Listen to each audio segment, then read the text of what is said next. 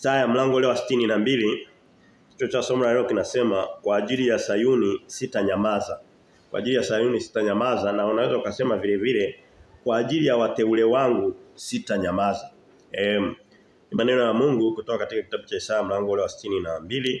Bado milango mingine minne kumaliza hiki kitabu, na kama nilivyosema itakuwa ni mara ya pili tunapojifunza hiki kitabu, lakini saa hizi tumekirudia kwa ajili ya kukinukuu na kiweze kuwafikia watu wengi. Ni mlango wa 62, bado milango minne tu kufika mlango wa 66 maliza. Na leo mlango wa 62 una mistari sio mingi, iko 12, iko 12. Ni Mungu of course mlango wa 62 na milango iliyo karibu na huu mpaka mwisho wa kitabu mlango wa 66 ni habari za nabii Isaya akiwa anaonyeshwa ni kama nyakati za ulimwengu mpya, mbingu mpya, ni kama nyakati za miaka 1000 utawala wa Yesu Kristo. Sio wakati alikuwa nyakati hizi za kitabu cha Isaya. Hii milango hii tuliomo sasa. Uwezo kusema ni kuanzia mlango wa ngapi, lakini hii milango ya 60, 61, 62 mpaka 66. Ni kama Mungu anaongelea zaidi wakati wa ulimwengu ujao.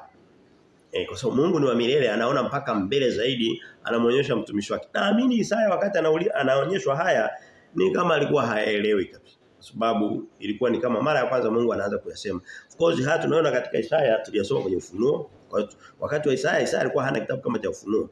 Lakini Ufunuo wa Yohana aliopewa na Kristo ulikuja kuyafafanua zaidi. Kwa hiyo ni kama tunarudi kwenye misingi ya mambo ambayo tuliyasikia, tuliyasoma kwenye kitabu kama cha Ufunuo au kwenye Biblia sehemu nyingi. Na Yesu Kristo akaja akayafunua. Anasema mambo yote niliyoona kwa Baba yangu nimewapasheni habari. Hakuna kitu nilichokibakiza. Lakini wakati wa Isaya ilikuwa ni kama vitu anavyoona katika mafumbo. Na ndio sababu hata ukikisoma kama kitabu cha Isaya unasikia kimeandikwa mafumbo. Hakiko wazi kama ukisoma kwenye Ufunuo anakuambia nikamwona Yesu Kristo akishuka kutoka mbinguni. Ona iko wazi, akatawala miaka 1000. Iko wazi wazi. Lakini hapa utasikia ni kama mafumbo. Kwa hiyo kichwa cha somo ndio hicho kinachosema Mungu anasema linapokuja swala la watu wake. Leo akitumia lugha ambayo ndio Isaya alikuwa anaijua inayohusu habari za Sayuni na Yerusalemu. Hiyo ni kama kiini au kitovu cha utawala wa Mungu duniani. Ni kama kitovu kwa lugha nyingine ndio sababu nasema tuna vichwa kama viwili. Tukiangalia katika muktadha wa Agano la Kale ni habari za Sayuni na Yerusalemu. Mungu anasema hata nyamaza kwa ajili yake mpaka atakapoukomboa. Lakini maana yake katika ulimwengu tunaoishi leo ni kwa habari za Mungu kutokunyamaza kwa ajili ya watu waliomwamini, wateule wake. Yesu anasema katika kitabu cha Yohana mlango ule wa 6, sikuwa nimefungua lakini ngoja niseme. Mlango wa 6 mstari wa 37 anasema yeye ajaye kwangu sitamtupa nje kamwe. Sehemu nyingine anasema twende katika kitabu cha Yohana hicho. Nimeona labda nirejelee maneno kama hayo katika Agano Jipya tuone maana application yake kutoka katika muktadha wa macho ya Agano la Kale aliyoyaona Isaya na maana yake katika agano tunaoishi la Kristo katika Agano Jipya. Inasema katika kitabu cha Yohana mlango ule wa 10 mstari ule wa 28 anasema hivi. Yohana 10:28 anasema hivi. Nami nawapa uzima wa milele. Hicho kitu ukishasikia kitu ni cha milele ujue ni kitu cha milele. Hiyo ndio wokovu.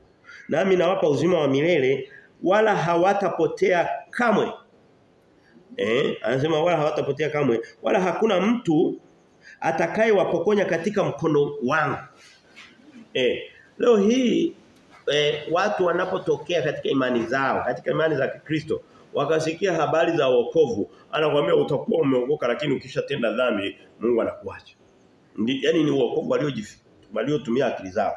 Lakini Biblia inasema, Kristo anasema mtu yeyote atakayemwamini akishahesabiwa kama ni mtu wa Kristo au Kristo aliyemwamini Kristo katika kweli ya neno lake, anasema siwezi nikakuacha. Ni sana mtu akishazaliwa katika hivi mtoto kwa mfano atokea zaliwe na mzazi. hata wakikosana kiasi gani ile damu yake itabadilika eti kwa vile kuna makosa yametokea? Hapana. DNA itabaki ile. Anaweza kumpunguzia labda urithi, labda wakati mwingine asimpe hata ule urithi, lakini kama ni jina lile ni jina lile, damu ile ni damu ile. Ndicho anachokisema akisitiza wakati wa Isaya kwa mlango wa 62, anasema kwa ajili ya Sayuni sitanyamaza na kwa ajili ya Yerusalemu sitakaa kimya, sitatulia. Kwa ajili ya wateule wangu. Ngoja nikwambie, Mkristo unatusikiliza kutoka mbali na wewe ulioko hapa, una jukumu la kwenda katika maandiko, katika maneno ya Mungu, ukautafuta wokovu wa kweli wa neno la Mungu.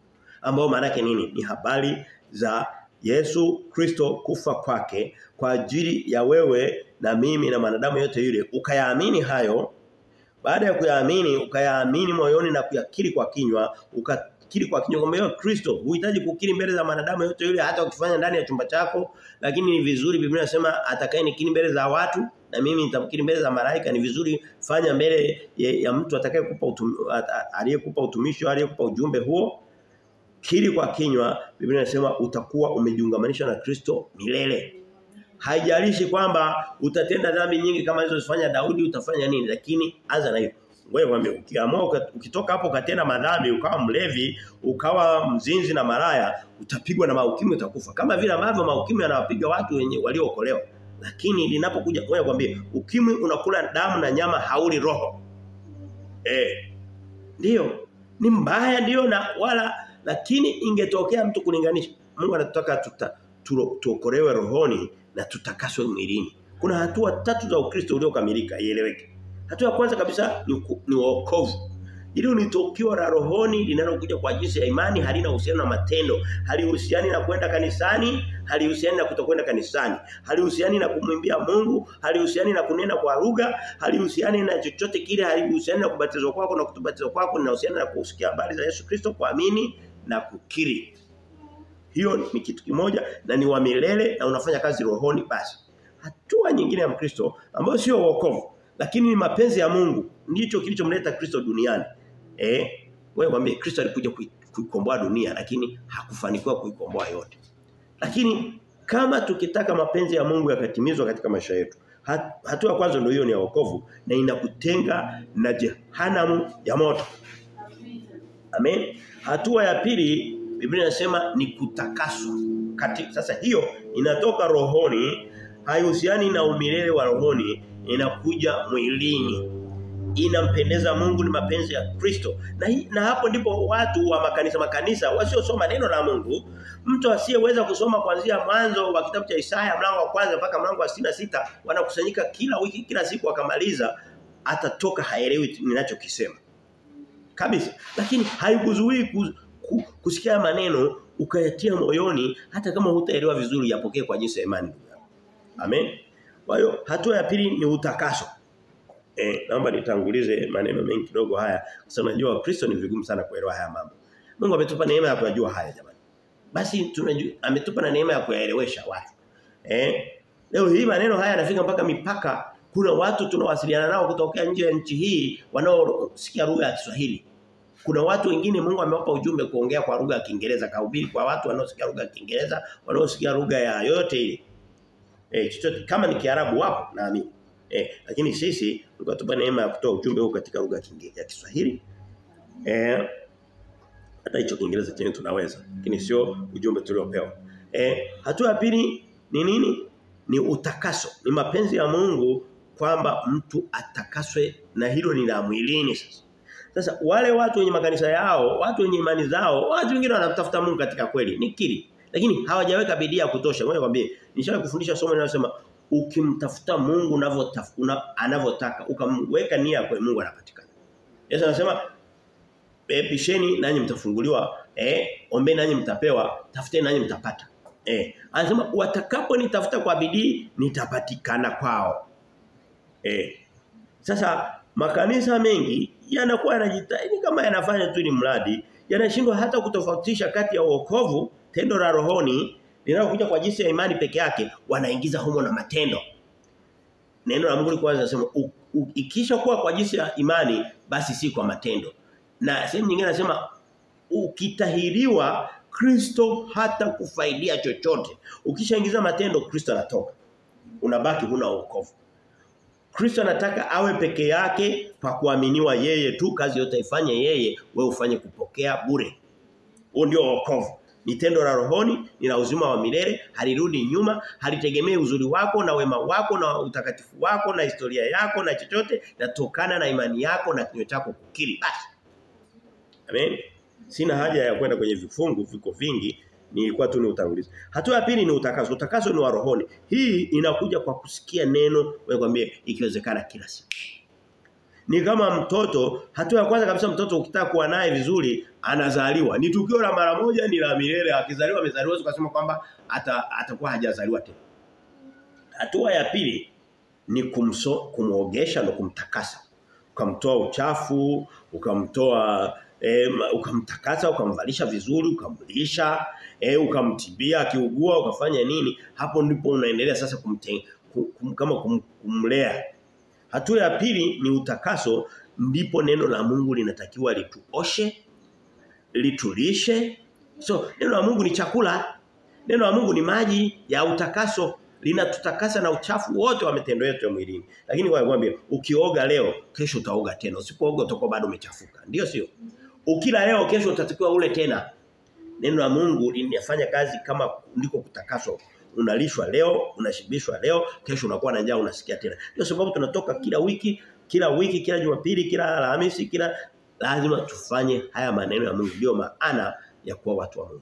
Huo ni utakaso, inafanyika kazi mwilini, inatakasa mawazo machafu, inatakasa tamaa ya uchafu, inatakasa tamaa, inatakasa chuki, hasira, umbea, ujinga na vitu kama vyote hivyo ambavyo ni vya mwilini. Hiyo sio wokovu, ni utakaso. Inaitwa justification. Kwanza kabisa ni justification. Ambayo ni wokovu, unapata haki. Hatua ya pili ni una neno lake la pili nitafuta. Hatua ya tatu nitakuja hilo la pili ambayo ndio utakaso. Sanctification. Yes, sanctification. Ni kutakaswa na maovu ya miili yetu. Kututakasa na kukosa hata imani ya kutembea katika Mungu. Wakati mwingine unaamini Mungu lakini huamini katika nguvu zake. Unakuwa katika imani. Hatua ya tatu inaitwa glorification au kutukuzwa. Amina. Ya kwanza ilikuwa ya rohoni, ya pili ni mwilini, ya tatu ni ukamilifu wa vyote, kutukuzwa na Mungu. Wewe kwambie Yohana Mbatizaji alipokuwa anakufa, anauawa na Herode. Alikuwa amemwamini Kristo, mpaka alimbatiza Kristo, you can imagine.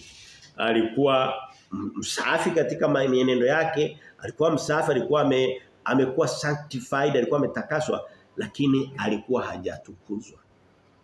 Kutukuzwa ni hatua ya mwisho, ni kupelekwa mbinguni kwa Kristo. Utukufu wake unaweza kuanzia hapa duniani, akakulinda na mambo machafu. Kutukuzwa ni kutolewa katika aibu vile vile, si ndio? Mtu akiwa katika aibu anakuwa ametukuka huyo? Hapana, utukufu ni kupelekwa katika viti vya juu vya enzi. Say ultimate goal, lengo la mwisho kabisa ni kule mbinguni kwa Kristo, ambayo tunaposema mbinguni tunamaanisha sehemu nyingi. Tunamaanisha hata hapa panapoitwa kwenye dunia mpya na mbingu mpya, ambayo haitakuwa dunia hii, lakini maumbaji mpya wa Mungu. Tutagusa pia katika kitabu cha 62 hii, katika saa 62. Hiyo ni hatua ya hata Yesu Kristo alitaka kuguswa baada ya kufa. Mara nyingi kutukuzwa kwetu, glorification, ni baada ya kuvalishwa miili ya utukufu. Biblia inasema Kristo alivyokuwa amefufuka, Maria Magdalena alitaka kumshika, akasema usinishike kwa sababu bado sijatukuzwa. Biblia inasema alikuwa bado hajatukuzwa. Baada alikuwa hajavalishwa ile miili mipya ya ukamilifu, na kwa lugha nyingine ni kama kutokeza mbinguni, ambapo ndipo hasa utukufu wetu ulipo. Ukiwa hapa duniani utadharauliwa, huko sio kutukuzwa. Hata kama unamtumikia Mungu kiasi gani, hata kama unapenda neno la Mungu kiasi gani, hata kama unafanya nini, bado ule utukufu utakuwa mdogo, kwa sababu ya miili tuliyoivaa. Lakini upo vile vile, ila haujafikia lile hatima ya juu kabisa. Yaani huo ulikuwa ni utangulizi. Turudi katika muktadha wa somo. Nimechukua muda mrefu kidogo kufanua haya maneno kwa sababu najua Kristo wakati mwingine labda wewe unaweza kuwa umeshajua, Lakini ni mtu ambaye atakuwa amesikia hili somo kwa mara ya kwanza. Lazima ukae unarudi nyuma, Naomba niwashie pale. Ninasema Isaya 62 kuanzia mstari ule wa kwanza. Kabla siende kwa mstari wa kwanza anasema hivi, tuanze mstari wa kwanza anasema hoja ya kwanza inasema kwenye mstari wa mlango wa 62 Sayuni na Yerusalemu mpya ya Mungu. Sayuni na Yerusalemu mpya ya Mungu. Mstari wa kwanza anasema hivi, kwa ajili ya Sayuni sitanyamaza na kwa ajili ya Yerusalemu sitatulia hata haki yake. Wewe hii dunia haina haki. Ndiyo sio? Hii dunia haina haki. Unaweza ukamtendea mtu haki akakurudishia uovu. Ndiyo. Unaweza ukatendewa haki na mtu wewe mwenyewe na mimi tukamrudishia mtu kitu ambacho sio haki. Kwa sababu hakuna haki duniani. Wewe kwambie haki itokayo kwa Mungu anasema hivi. Kwa ajili ya Sayuni sitanyamaza na kwa ajili ya Yerusalemu sitatulia hata haki yake itakapotokea kama mwangaza na wokovu wake kama taa iwakayo. Anakuambia malengo ya Mungu na makusudi ya Mungu, makusudi ya Kristo katika maisha yangu na wewe, ni ili kusudi haki ionekane wazi kama mwangaza. Mtu mwingine anaweza kutoka hapo akasema nikishakuwa katika Kristo, nikamwamini Kristo, nikafanya nini, nitakuwa nimepata haki ndio, lakini haing'ai kama mwangaza. Imejificha. Unaweza kaenda ukatenda jambo jema ukalipwa baya. Hapa hakuna haki kamili. Tunaitafuta haki iliyopo mbinguni. By the way, hata mtu akikataa akasema mimi bwana nataka nimalize mambo yote hapa duniani. Haina shida, utayamaliza, bado unaweza usipate hata hiyo haki duniani. Na hata huko mbinguni ambao unasema sikutafuti kupo, haijalishi. Kusema kwamba mimi mambo ya mbinguni siyaamini, haizuii kwamba tukutana na Mungu na haki yake. Wewe kwambie, haki ya Mungu ni hii. Tukimwamini Yesu Kristo, Biblia inasema Bwana anatuvalisha mavazi ya haki. Tuliona katika kitabu cha Isaya mlango wa 61 ule uliotangulia wiki iliyopita. Hem, soma mstari ule wa 10 anasema na alifurahi sana katika Bwana, nafsi yangu inashangilia katika Mungu, maana amenivika mavazi ya wokovu, amenifunika vazi la haki. Ni wewe tumkaribie Mungu ili kusudi tuvalishwe vazi la haki. Vazi la haki, kimsingi penye haki ndipo penye utukufu wetu. Penye haki ndipo penye utukufu. Mwaka 1990 na mrefu kweli kweli. Kuna rais wa taifa la Marekani, la taifa la Liberia. Anaitwa Samuel Doe. Alikuwa Samuel Doe. Yule rais kama unavyojua rais ni mtu mkubwa. Popote hata kama angekuwa ni kanchi kadogo kiasi gani ni mtu mkubwa kweli kweli. Lakini alipokamatwa na wapinzani wake na watu walikuwa wanapigana naye, alivuliwa nguo. Jiulize ule utukufu na haki ya duniani. Alivuliwa nguo zote kama mbwa, akafungwa katika gari, nyuma ya gari na kamba, akakatwa viungo vyake vya asili, akavutwa na gari barabarani akiwa uchi, amefungwa mikono na miguu, akatembezwa ndani ya jiji la Monrovia, Liberia, alikokuwa anatawala kama rais. Hiyo unaweza kuambia kwamba hapa duniani hakuna haki, hakuna na utukufu. Nimetoa mfano wa huyo mmoja.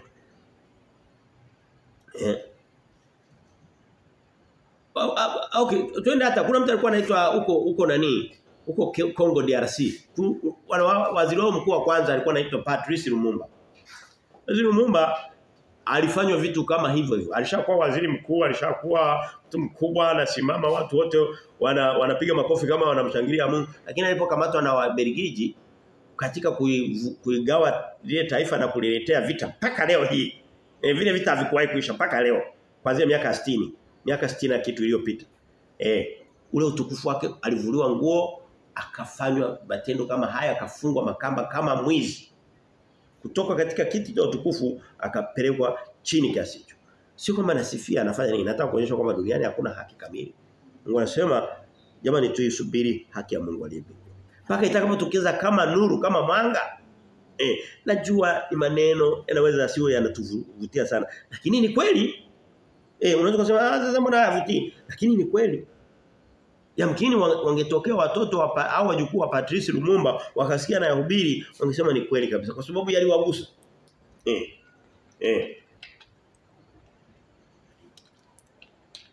Tuendelee mbele. Wewe waambie inawezekana, msikize vizuri. Mungu ni mapenzi ya Mungu kwamba wewe uliyemwamini, wewe uliyelikiri jina la Yesu Kristo, usikiri vitu vingine. Wewe waambie watu wengi watakosa wokovu sio kwa sababu hawakumjua Mungu wala kumwamini Mungu, walimwamini wakamchanganya na vitu ambavyo sio Mungu. Kweli kabisa. Leo hii ukichukua mafuta ya petroli ni kimiminika kama maji. Ukachukua na maji ukaweka humo, gari halitawaka. Lakini harufu itakuwa ni ya petroli. Ni vimiminika vyote. Wewe waambie kuna vitu vya kuamini lakini kuna Mungu pekee yake kuamini. Leo hii watu wanaamini vitu vingi kabisa. Wanaamini kazi ya mikono yao, wanaamini wema wao, matendo yao, toba zao na vitu gani. Hapana, havitokani na wao, vinatakiwa vitokane na Kristo, wewe ufanye kupokea. Inawezekana unaweza kudhani kwamba labda umeachwa. Unaweza kudhani labda ukao huoni jinsi katika maisha yako. Inawezekana katika kuenenda kwako usione kama Mungu amekuletea faida yote. Kwa mimi mwenyewe haya yote nimeyapitia, sio kama wewe wamenikuwa na kuhubia wewe naanza na kuhubiria mimi. Natoa mifano inayonigusa mimi kwanza. Nafanya kama Elia alimwambia mwanamke wa Serepta. Akasema mimi nitengenezee kwanza niokee mkate nile alafu na wewe utafute namna nyingine. Lakini alianza na kuhubiria wewe haya ninayokuambia nimeyapitia. Inawezekana labda kuna mazingira una njaa, una umaskini, umeachwa, umetelekezwa, labda mji wako umekufa, ndoa yako imeharibika, maisha yako yamepinda, unasema kuna kipindi nitaleta haki yangu kwako. Kwa ajili ya Sayuni sitanyamaza, kwa ajili ya Yerusalemu sitatulia. Twende katika kitabu cha Ebrania, twende haraka kidogo. Ebrania mimi natangulia pale, najua utanikuta. Ebrania mlango ule wa 12, mstari ule wa 22. Mistari kama hii huwa ni mistari muhimu mtu kukumbuka. Ebrania 12:22 anasema hivi. Ebrania 12:22. Yes. Anasema hivi.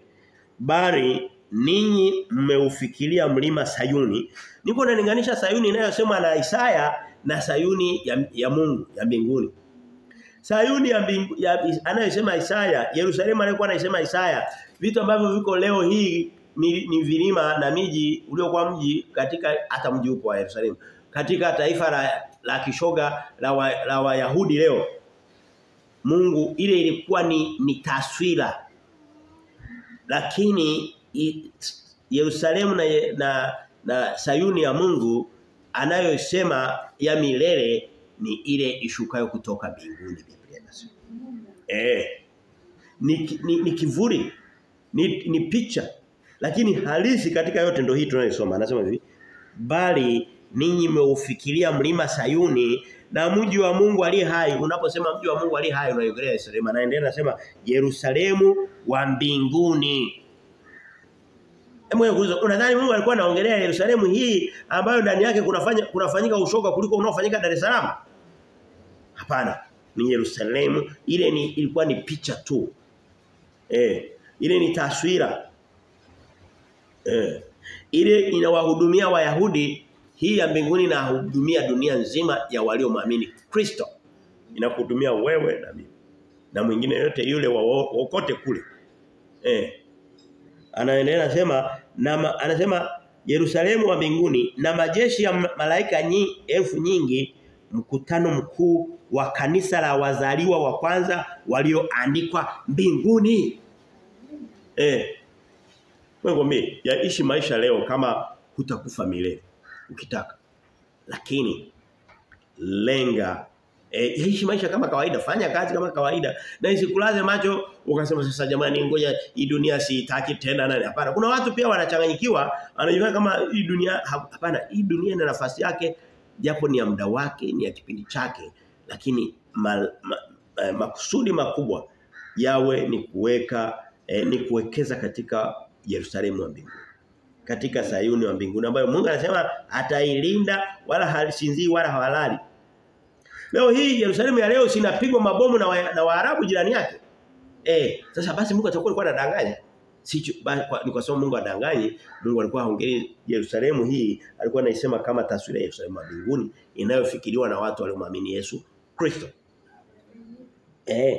Anasema wazaliwa wa kwanza walioandikwa mbinguni na mwamuzi wa watu wote. Tena anasema kanisa la wazaliwa wa kwanza. Yerusalemu hakuna wale hawashughuliki na kanisa. Yerusalemu ya duniani wanashughulika na hekalu.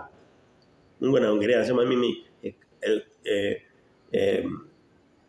Yerusalemu yangu Sayuni yangu ina kanisa la wazaliwa wa kwanza.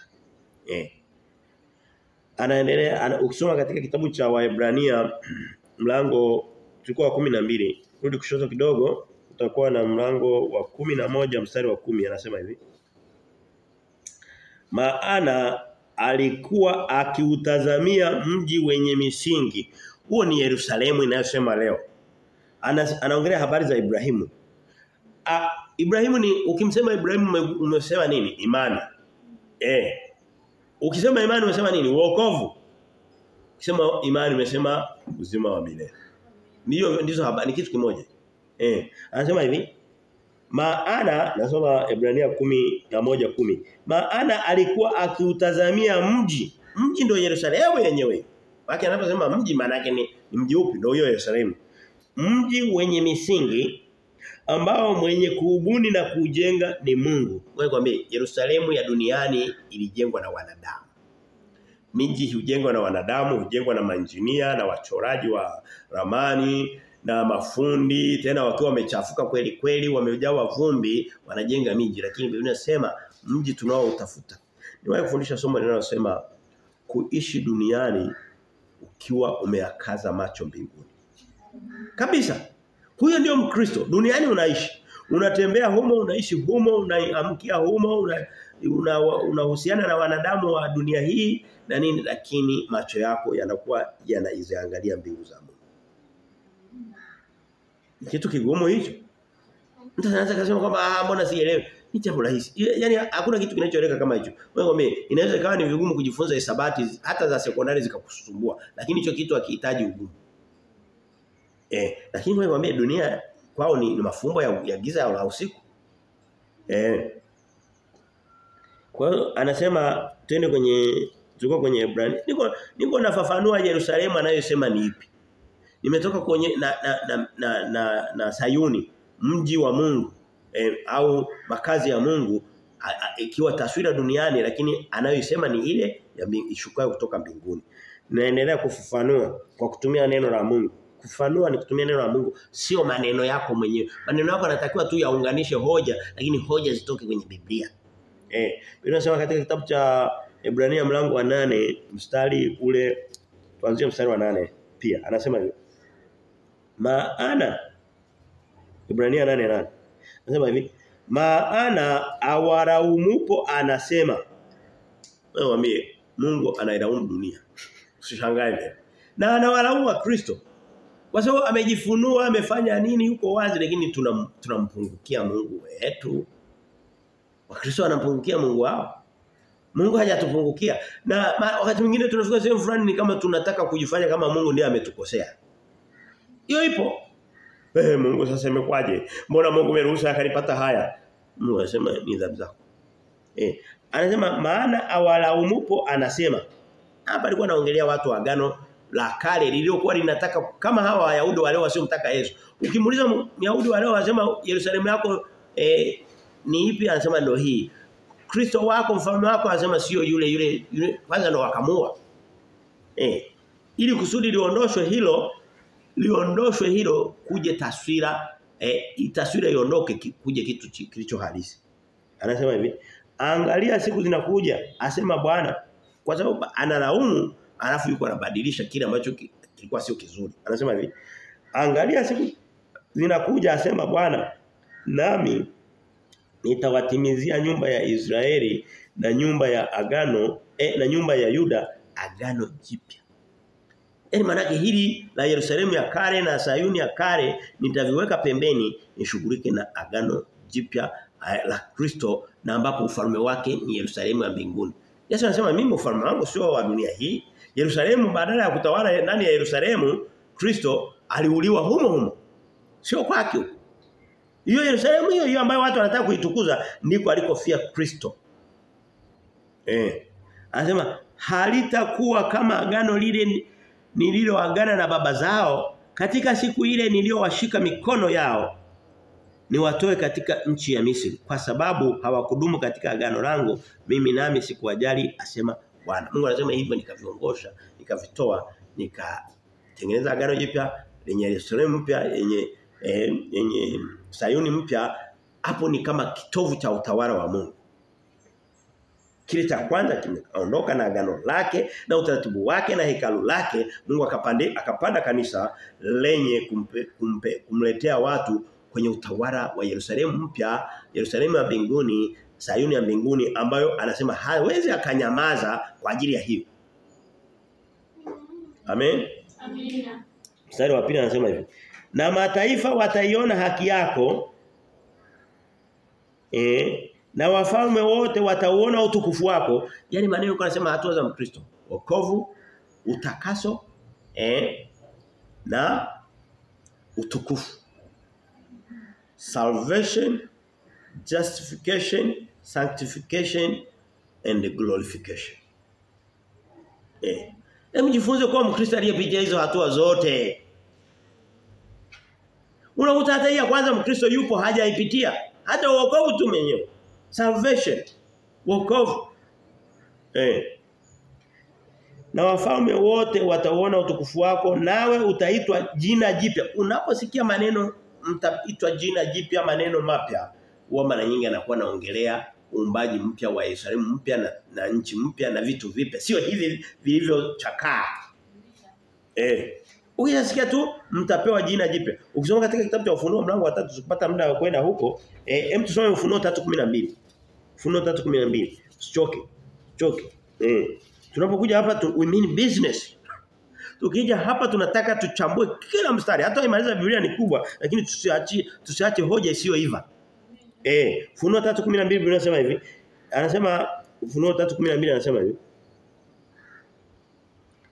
Anasema yeye ashindaye nitamfanya kuwa nguzo katika hekalu ya Mungu wangu wala hatatoka humo tena kabisa nami nitaandika juu yake jina la Mungu wangu na jina la mji wa Mungu wangu huyo Yerusalemu mpya ushukao kutoka mbinguni kwa Mungu wangu na jina langu mwenyewe lile jipya. Kwa hiyo unaona kwamba ni vitu vya lakini leo wanakuja wale watu wanaitwa watu wanaoabudu Wayahudi wanaoabudu Waisraeli hasa makanisa ya kirokole lakini ya dunia nzima yote wanaanza kuambia wao ni taifa la Mungu siji nini unasema ni vile vipi vitokavyo mbinguni ni vile vipi vitokavyo mbinguni kuna watu wamejipanga makanisa maimani huko duniani mengine huku kwetu wakati mwingine ngoja nikwambie kuna baadhi ya doctrines mafundisho ya uongo mengi hayaletwi kwenye nchi kama ya Tanzania hayaletwi ukanda wetu huu sio kwa sababu labda tunapendwa sana ni kwa sababu tu hatuna tunachokijua doctrine ngumu na mbaya huletwa pale ambapo watu wanataka kujua kweli lazima watafutiwe kitu cha kuwapotosha. Lakini kama unakuta Mkristo yupo hajui hata maana ya wokovu, hana doctrine anayojua, huhitaji kumhangaisha na madoctrine ya kumdanganya kwa sababu tayari hana anachokijua. Ni sawa na mtu mkutana na mtoto mchanga, labda unataka kumdhuru mtoto mchanga. Unahitaji kutumia mbinu nyingi sana kumdanganya. Hapana, tunampa pipi unasema twende. Lakini ukikutana na mtu mzima, labda unataka kama wale wale matapeli wa mjini, atatumia mbinu kali kweli kuweza kumpata mtu. Kwa sababu ni mtu mzima anaelewa. Wewe kwambie Wakristo wengi leo hii kuna mafundisho ya uongo yako duniani. Yani hayafundishwi moja kwa moja kwa sababu hawahitaji yani hawana kitu kigumu ambacho unaweza kashindana nacho. Kwa hiyo wanabeba tu kama watoto wadogo. Kuna doctrine ya watu kwa mfano kama watu wanaitwa kina John Hagee, si akina nani huko Marekani wana makanisa mpaka huku Tanzania, lakini wakifika huku hizo doctrine hawazifundishi kwa sababu wanaona kwamba watu wako gizani katika doctrine. Lakini wakati mwingine tunazigusa. Kuna doctrine ya kitu inaitwa replacement theology. Mungu alipoondosha taifa la Israeli akaleta taifa la waaminio wa dunia nzima. Taifa lilokuwa na mipaka midogo akaja dunia yote. Nani inaeleweka kabisa naweza kusema. Katika hali ya kawaida unadhani Mungu anashughulika na Waisraeli walio katika mkoa mdogo kama wa Tanzania au anashughulika na dunia nzima? Unadhani kwamba Mungu anatafuta watu kwenye mkoa mmoja huko wanaoishi kwenye ushoga na uchafu waliomkataa Kristo kama alivyofanya wakati wa Ibrahimu? Of course ukiwa unataka kuchoma moto labda kukoka moto utaanza na moto kidogo na makaa kidogo, lakini lengo ni kufikia moto mwingi. Kwa hiyo alipokuwa anaanza pale Yerusalemu hakuishia hapo, ndipo alipokuja Kristo akasema naenda mpaka mwisho wa dunia.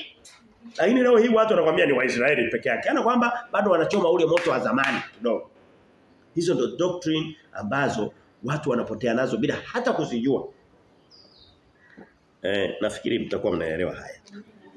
Nadhani anaweza kaa naeleweka. Twende katika kitabu cha Galatia. Mlango niko najaribu kuonyesha maana ya hii Sayuni.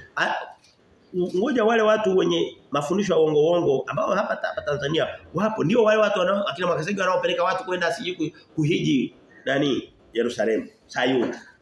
Hivi sema hawayafunui waziwazi kwa sababu wanajua huyu mtu hata hajaizoeza akili yake kiasi cha kujifunza hata vitu vya uongo sana. Uongo kidogo unamtosha. Ngoja waambie Wakristo wengi hawamsumbui shetani kuwadanganya kabisa. Yani hawampi shida. Ni uongo kidogo tu. Mtu anakuambia chukua hela zako unipe mimi, alafu wewe za kwako zitakuja na upepo. Anafanya. Huyo mtu unahangaika naye kwa nini? Wakati anadanganyika kirahisi. Kwa nini ulale macho unatafuta mbinu za kumdanganya wakati kwanza kama kadanganyika tayari? Simple kabisa.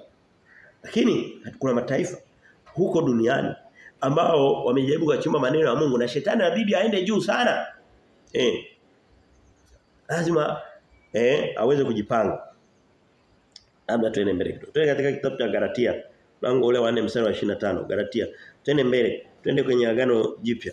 Galatia 4:25 Biblia inasema hivi. Galatia 4:25 nasema hivi. Mstari kama Galatia 4:25 nikiri nimeusoma kama mara 50 kwa wakati tofauti. Sio ni msingi wa imani kubwa. Lakini muuliza Mkristo Galatia 4 ni kama hajawahi hata kusikia. Galatia 4:25 Biblia inasema hivi. Maana Hajira ni kama mlima Sinai ulioko Arabuni, umelingana na Yerusalemu wa sasa. Kwa kuwa anatumika pamoja na watoto, bali Yerusalemu wa juu ni muungwana, naye ndiye mama yetu sisi wote. Mungu anasema wale wana wa Ibrahimu wawili na wake zake wawili. Alikuwa na wengi baadaye, lakini wale wawili ambao wanalinganishwa, Hajira na Sara. Dhidi ya watoto wake wawili, Ishmaeli mkubwa na mdogo Isaka. Isaka kimwili ndiye alikuja kuwazaa Waisraeli kimwili. Sasa alimzaa Israeli, Isaka, Yakobo na akazaa hayo makabila 12. Lakini anasema linapokuja swala la kiroho, hawa watu wa Israeli, Yerusalemu ya sasa, hata kama ni uzao wa Ibrahimu kupitia kwa Yakobo, huyu mwana wa imani ya Isaka, mimi ninawachukulia kama ndo Ishmaeli na Hajira. Badala yake ninaileta Yerusalemu kutoka juu mbinguni ya watu walioamini Yesu Kristo, ndio ninaihesabu sasa kama ndio Isaka na uzao wa Isaka. Hata kama ndiye aliwazaa hawa, lakini kwa sababu aliwazaa kimwili ni mpaka wazaliwe kiroho kupitia Kristo ili kusudi waingie katika Yerusalemu mpya na wengine wote watakaoamini. Ndio sababu tumeenda katika Galatia 4:25. Tusome katika kitabu cha Ufunuo mlango ule wa 11, mstari wa Ufunuo Ufunuo 11 mstari wa 8 naweza nikawa nimeusoma kama mara 20. Mara kama 20. Kwa sababu ni mstari mzito. Lakini nikiusoma hapa kwanza watu wa imani zao. Wenye madhabahu wanahubiri. Kichwa kwanza ni kama wanaukataa. Anaupinga. Kabisa. Umeandika kwenye kitabu ndio sababu nani atakusomea kitabu cha Ufunuo atakihubiri? Mstari wa 3 wa 8 anasema hivi. Ebrania hivi nimesema nini? Ufunuo 11:8. Twende pale. Anasema hivi. Ufunuo 11:8 anasema. Na mizoga yao itakuwa katika njia ya mji ule mkuu. Mara nyingi akisema mji mkuu ukisikia kwenye Biblia usifikiri Dar es Salaam au Dodoma. Wala usifikiri kama New York. Jua kwamba mji anakuwa anaongelea vitu vyake kama Yerusalemu. Lakini hata ufafanua anasema hivi. Uitwao kwa jinsi ya roho Sodoma na Misri, tena ni hapo Bwana wao aliposurubiwa. Bwana Kristo alisulubiwa Yerusalemu. Anasema ule Yerusalemu ule ambao watu wanauendea wanalipa na shilingi na madola mengi kwenda si kuhiji humo si kutafuta nguvu za kiroho. Mungu anasema kwa jinsi ya rohoni ni Misri na Sodoma na Gomora. Ni Misri na Sodoma na Gomora. Kwa kiroho ndio picha yake ndio thamani yake. Ndipo Musa na Elia Biblia inasema katika nyakati zijazo watakapokuwa wamerudi duniani kuhubiri injili watakapouawa. Wakiwa wametoka kufanya mambo makubwa by the way. Kama waliofanya walipokuwa bado duniani. Kwa hiyo Yerusalemu anayoisema kwenye Isaya 62 sio hiyo ambayo ni Sodoma na Gomora au Misri. Ni Yerusalemu ishukayo kutoka mbinguni kwenye nchi mpya, mbingu mpya, kwenye millennium miaka 1000 utawala wa Kristo. By the way, hivyo vitu viwili nimevisema hivyo lakini vimepangwa. Miaka 1000 inaanza.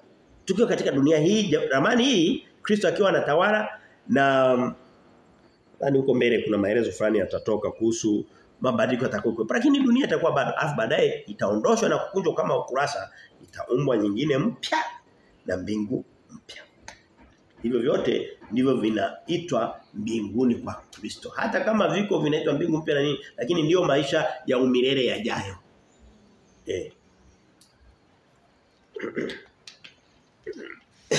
Hebu tuende mbele. Bado nilikuwa napambana na mstari wa kwanza na wa pili.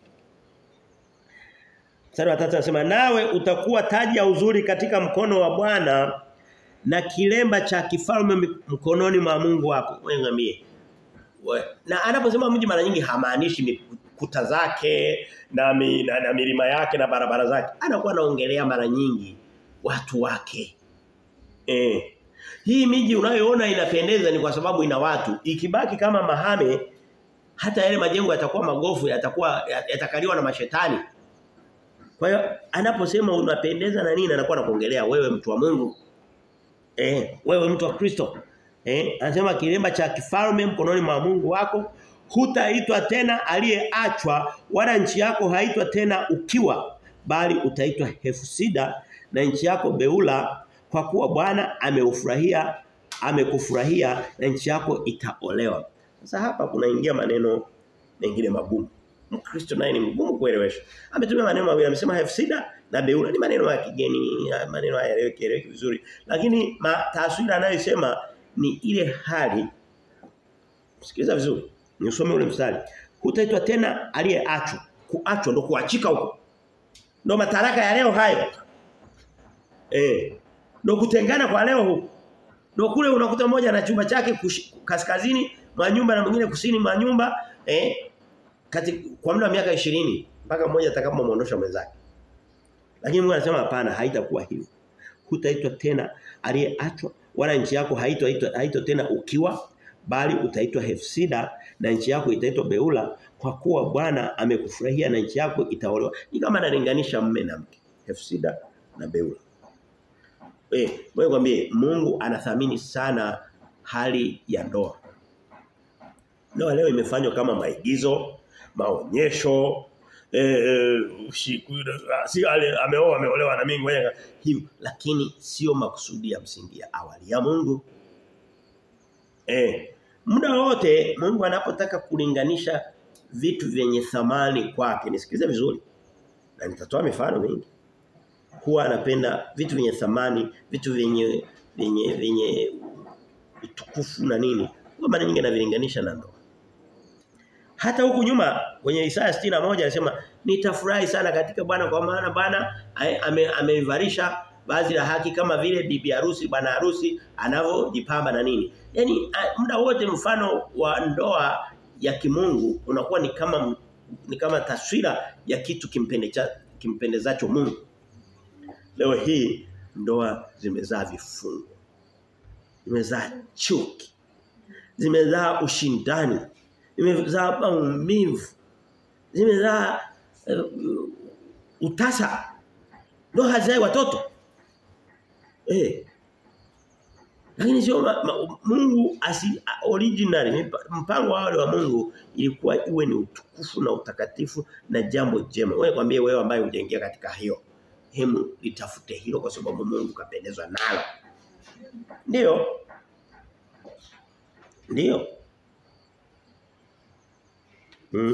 Ndio.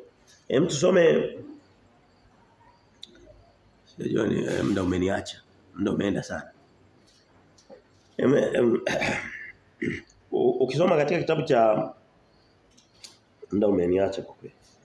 Labda nisome sehemu moja tu. Nisome katika kitabu cha Ufunuo mlango ule wa 19 mstari wa 7. Sasa mambo yanaenda kiufunuo. Yaani yako mwishoni. Ufunuo ndio mwishoni. Na sio mbali. Unaweza kusema lini sijui. Lakini sio mbali. Sio mbali. Ufunuo 19:7 Biblia inasema hivi. Ufunuo 19:7 anasema hivi. Na tufurahi, tushangilie, tukampe utukufu wake kwa kuwa harusi ya mwana kondoo imekuja na mkeo amejiweka tayari. Unaona kitu ambacho kinalinganisha na utukufu na ujio wa Yesu Kristo inachukuliwa katika taswira ya ndoa. Anasema bibi harusi amewekwa tayari. Hao ni wateule wa Mungu watakao tawala pamoja na Kristo. Ni mfano wa sherehe ya harusi isiyo na mwisho. Amina.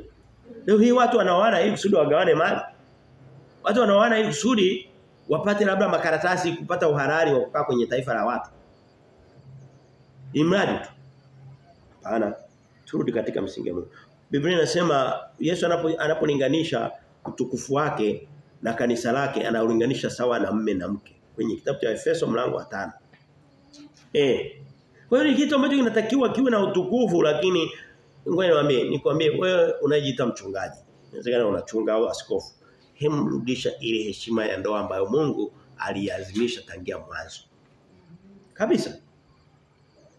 Wewe mwambie Adamu alipomaliza kuumba, Mungu hakumwambia kwamba hivi Adamu mbona hana nyumba huyu?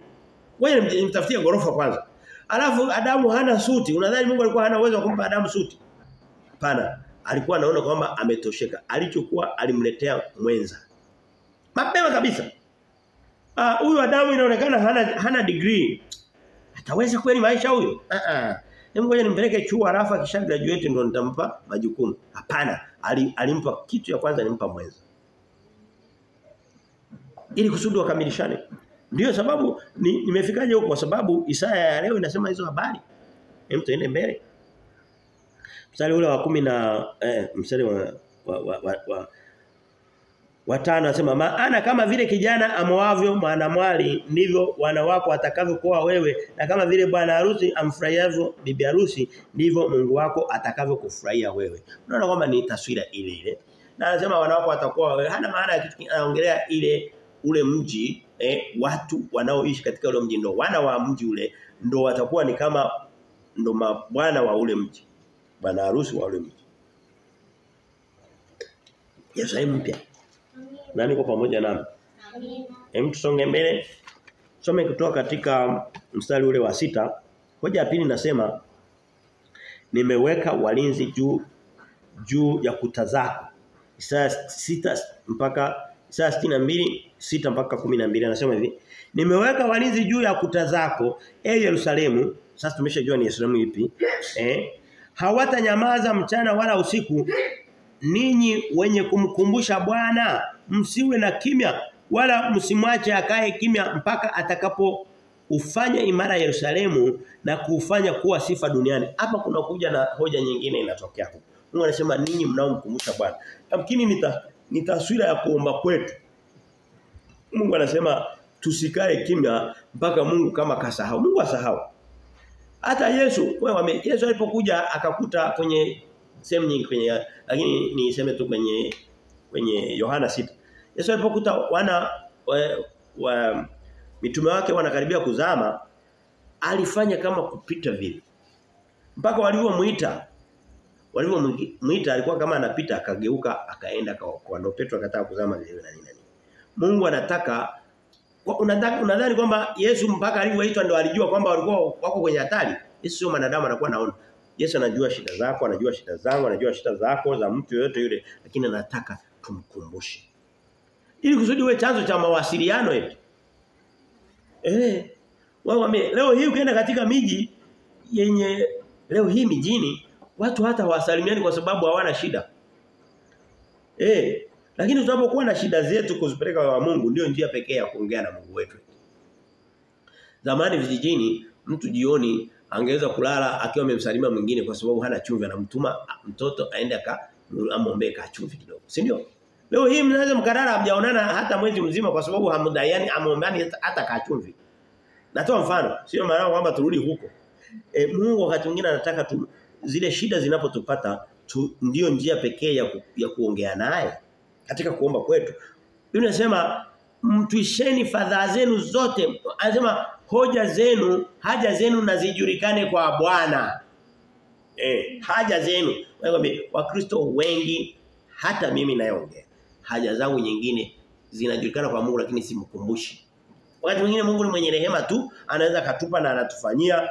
Ni nani alishawahi kumkumbusha Mungu akamwomba mvua? Mpaka Mungu mwenyewe atoa kumbuka sema hawa jamaa bwana nahitaji mvua ngoja niwaletee. Lakini tukimwomba atatupa zaidi ambavyo tungeweza kupewa. Ndio. Anasema ninyi mnamkumbusha Bwana msikae kimya. Mstari wa 8 wanane anasema Bwana ameapa kwa mikono wake wa kuume na kwa mkono wa nguvu zake. Hakika sitawapa adui zako nafaka yako tena kuwa chakula chako wala wageni hawatakunywa divai yako ulioifanyia kazi. Mungu mimi leo hivi jana wanaume wengi leo ngoja niwageukie wanaume. Anaweza kaenda kasoma, akapata degree yake, akakusanya mali, akafanya nini, akifikisha umri wa katikati anakufa mali zinaanza kuliwa na watu wengine. Ndio sio? Watu wengi sana. Hapa tulipo kuna mtu ana ardhi kubwa kama wilaya hapa. Lakini anayefurahia ni mtu mwingine. Nasio kusema aliondoka duniani akiwa mzee sana. Aliwahi tu kuondoka kabla ya muda. Mungu anasema tunapokuwa pamoja na Kristo. Japo muktadha mkubwa ni katika ufalme ujao, lakini hata katika dunia ya leo. Hata katika dunia ya leo. Mstari ule wa 9. Anasema lakini walioivuna ndio watakaoila na kumhimidi Bwana na walioichuma ndio watakaoinywa ndani ya nyua za patakatifu pangu. Mungu anasema nitawapa haki yenu tofauti na nyakati ambazo haki haipo. Mstari wa 10 anasema piteni katika malango, itengenezeni njia ya watu, tutieni barabara, toeni mawe yake, twekeni bendera kwa ajili ya kabila za watu. Unaona anaposema kabila za watu anaongelea nini? Dunia nzima. Na inaungana na mistari tuliyoanza nayo ya Sayuni ya mbinguni, Yerusalemu ya mbinguni ambayo kama angekuwa anaongelea Sayuni iliyopo leo ya duniani, iliyoko huko Yerusalemu kwenye taifa la Israeli na of course ni mahame haipo tena lakini eneo lipo alipokuwa anatawala Daudi na wafalme waliomfuata na Yerusalemu bado ipo. Kama angekuwa anaongelea hivyo asingekuwa anaongelea mataifa yote kama ndio yanaelekea Yerusalemu. Hapata tosha. Ile ilikuwa ni kama moto wa kiberiti tu wa kuanzisha lakini lengo la Mungu ile Yerusalemu ile neno la Mungu ile nuru aliyopitisha katika taifa la Kiyahudi alitaka kuwafikia wanadamu wote. Sasa watu wanataka wadumu pale pale. Hapana, unasema nendeni mpaka mwisho wa dunia. Anasema ndipo anasema mstari anasema twekeni bendera, niko nasoma mstari wa 10, Twekeni bendera kwa ajili ya kabila za watu. Mstari wa 11 anasema tazama Bwana ametangaza habari mpaka mwisho wa dunia. Mpaka mwisho wa dunia. Mpaka mwisho wa dunia. Leo hii watu wanakuambia ili kusudi uweze kupata nguvu za kiroho na nini, lazima utoke mwisho wa dunia uende mpaka Yerusalemu. Yesu alimwambia katika Yohana 4 alimwambia yule mwanamke Msamaria waliokutana katika kisima cha Yakobo. Akamwambia anasema tangu sasa hamtakuwa mnaenda tena Yerusalemu. Ndio kimeneesha duniani.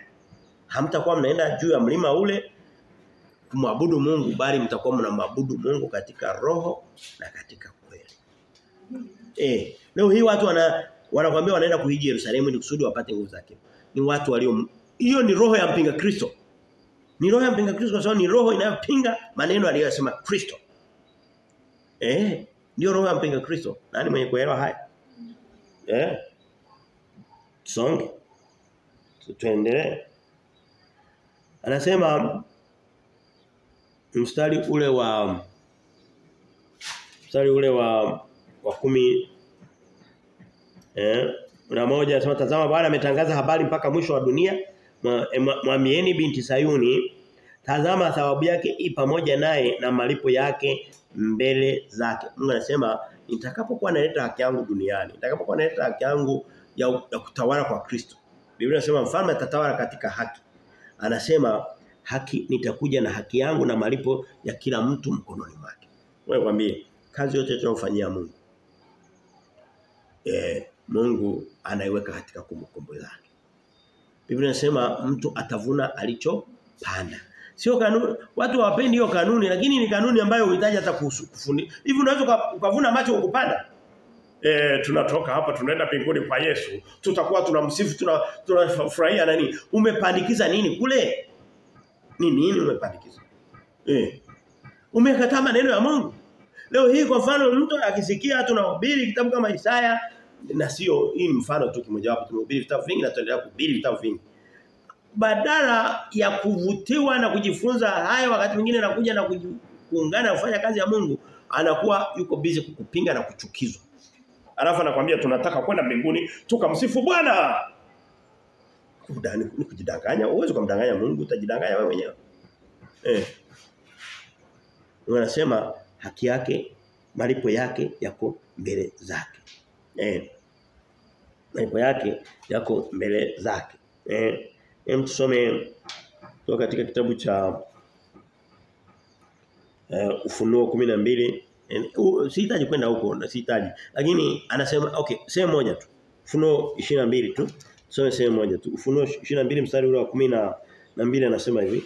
Tazama naja upesi na ujira wangu u pamoja nami kumlipa kila mtu kama kazi yake ilivyo. Jamani tuwekeze katika kazi za Mungu. Na hakuna kazi kubwa ili ndio somo nitakuwa nafundisha kesho. Mambo yenye thamani au nilifundisha mambo yenye thamani mbele za Mungu. Vitu ambavyo vina thawabu, vinaleta malipo ya Mungu. Cha kwanza kabisa ukiacha wokovu ni malipo fulani kwa sababu unapata nafasi ya kwenda mbinguni. Lakini utakapokuwa mbinguni kitu utakachokuwa unalipwa kule kwenye uzima wa milele kitatokana na roho nyingine ambazo umezileta kwake. Hebu jiulize labda kuna mama amezaa watoto labda 5 au 3. Katika wote hakuna aliyemuongoa akamjua Kristo ili kusudi afike katika uzima wa milele. Amemvalisha manguo ya uchafu, amemharibu, amefanya nini, amemfundisha vitu vyote vya ujinga. Huyo unategemea Mungu atampa thawabu mbinguni? Lakini jiulize ambaye amewazaa akawaongoza katika Kristo, katika hekima na haki, katika utakatifu, wakazaa watoto wengine wamchao Mungu na nini? Tunasema huyo mtu mbinguni atazikuta thawabu zake. Huyo wala hahitaji kuwa amekaa kwa madhabahu akahubiri. Sasa sembuse yule ambaye anachukua Biblia anatoka nyumba kwa nyumba na kuhubiria mataifa. Ama anahubiri kama hivi tunavyohubiri. Wewe mwambie inanichukua muda mrefu sana kabisa kuandaa somo kama hili. Sio kazi rahisi. Na silipi senti wala na nani yote lakini ndio malipo hayo ya Mungu. Unasema tunatafuta ufufuo ulio bora. Ufufuo ulio bora. Biblia inasema nao wataitwa watakatifu waliokombolewa na Bwana. Anaongelea habari za wokovu na ukombozi wa milele. Baba tunakushukuru kwa ajili ya neno lako, kwa ajili ya mlango wa 62 wa kitabu cha Isaya. Jina lako litukuzwe, libarikiwe, inuliwe. Mungu uwe pamoja nasi katika yote, ni katika jina la Mungu Baba, Mwana na Roho Mtakatifu. Amen.